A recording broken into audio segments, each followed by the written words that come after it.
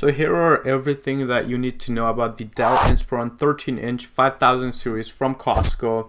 This is the most expensive Windows laptop that I've ever had.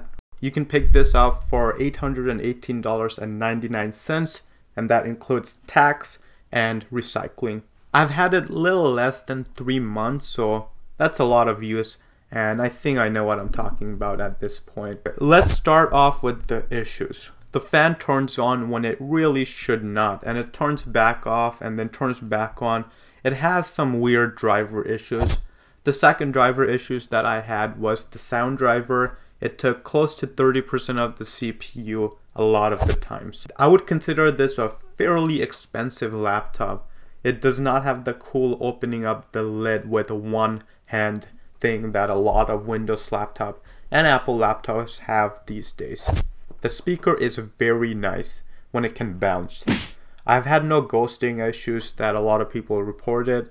The display is very nice, but not very bright when you go outside. I would not get a laptop with a hard drive these days, and this one does not have a hard drive. It has a 256 gig SSD, and it's really fast. It comes with a copy of Microsoft Office, and that is not really useful to me since I use Google Drive for everything. The keyboard is satisfying to type in. The trackpad is also very decent.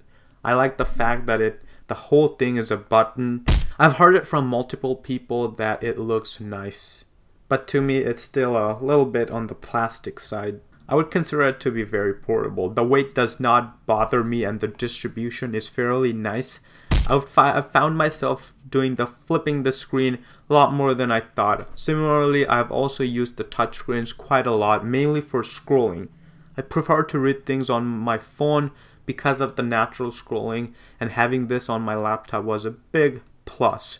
Naturally, the next big thing to discuss would be battery life. As you can expect, you will not get 9 hours that Costco advertises. But I am a pro user that always have multiple tabs open at the same time, and with that I expect to get around 4 hours.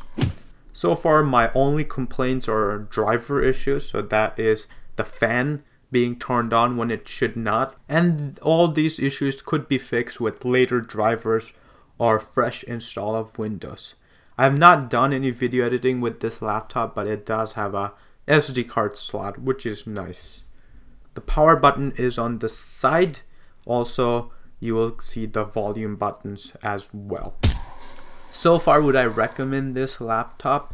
I would say so. The only problems are driver issues, and if I had this laptop for longer, I would do a fresh install. Anyway, thank you for watching. Subscribe for more videos.